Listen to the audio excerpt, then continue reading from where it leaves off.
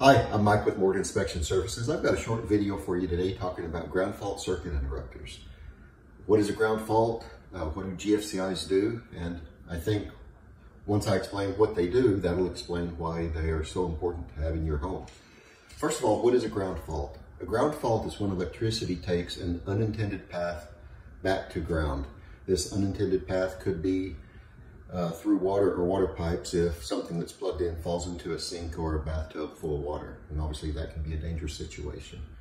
And just as dangerous or more dangerous is if a person becomes that path for electricity to flow back to ground.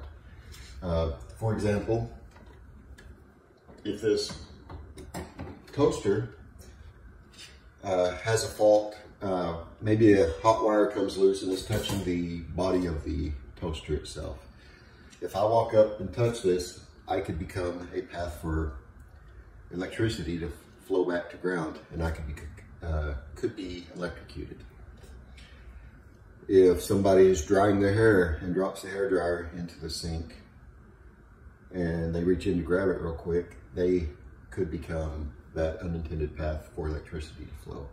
So having GFCI outlets installed in your home where they're required, which is around wet areas on the exterior of your home, is very important and can help to save lives. Let's look at a couple of animations. In this first animation, we've got a toaster plugged into an outlet that is not GFCI protected.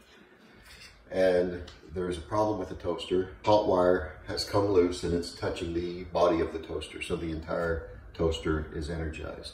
Somebody's wanting to fix breakfast, they walk up to that toaster to put a couple pieces of bread in and touch that thing. They're exposed to that 120 volts and they could potentially be electrocuted. In the second animation, we've got a toaster plugged into a GFCI protected outlet. We've got the same situation. A hot wire is touching the frame, so the entire toaster is energized. When this person walks up and touches that toaster, the GFCI will detect a ground fault and immediately shut off power to that toaster, potentially saving that person's life. That's the importance of GFCI outlets. And that's why you should have them in your home. And I've got a video that shows exactly how to install a GFCI outlet step by step. Just click on this link right here and it'll show you how to do it. It'll take you about 15-20 minutes and it'll make your home that much safer. Thank you for watching. Have a great day.